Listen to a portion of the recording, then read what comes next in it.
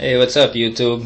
Just gonna do a quick unboxing. I just got a FPV system from Hobbywireless.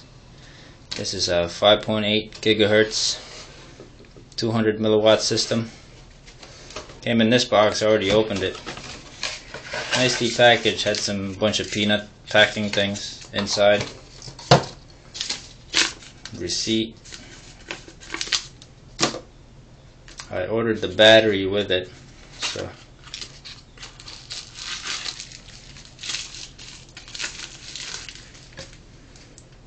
the 800 milliamp 3S. This powers the transmitter. 18 bucks.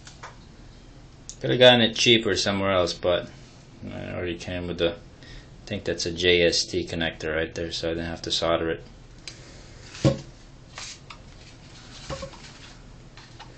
And this is the transmitter and receiver. Came packaged like this. You have your two manuals, your video cable hooks into the receiver, this to the TV or goggles,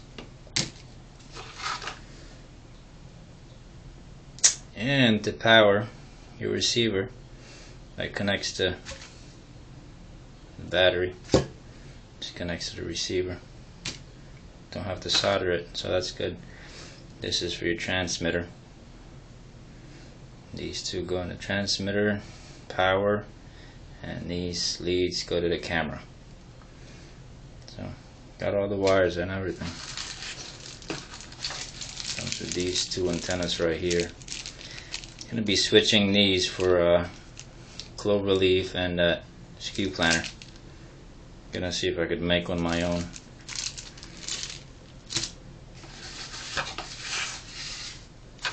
And here it is. It's 200 milliwatt. I think you're gonna take this shrink wrap right there. This is different than the Hobby King one because it comes with this black receiver. The Hobby King one comes with a stainless, I guess, steel or aluminum, metal casing. This one's plastic. I don't know which one's better.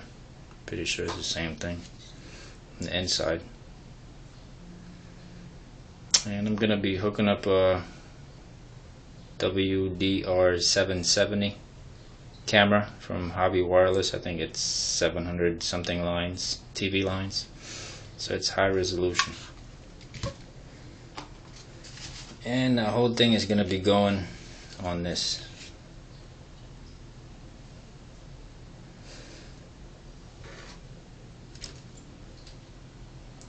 So that's Hobbywireless. I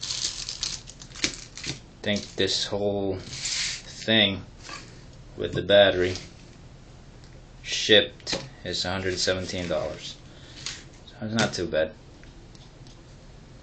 I think you get one at Hobby King for $60, I think, without the battery. So, but they're based in the US, and you know, Hobby King's track record's not that good.